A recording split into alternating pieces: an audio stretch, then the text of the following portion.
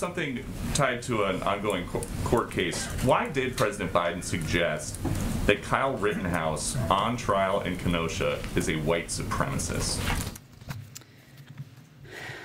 So, Peter, what I'm not going to speak to right now is anything about an ongoing trial, nor the president's past comments. What I can reiterate for you is the president's view that we shouldn't have, broadly speaking, vigilantes patrolling our communities with assault weapons. We shouldn't have opportunists corrupting peaceful protests by rioting and burning down the communities they claim to represent anywhere in the country. As you know, closing arguments in this particular case, which I'm not speaking to, I'm just making broad comments about his own view.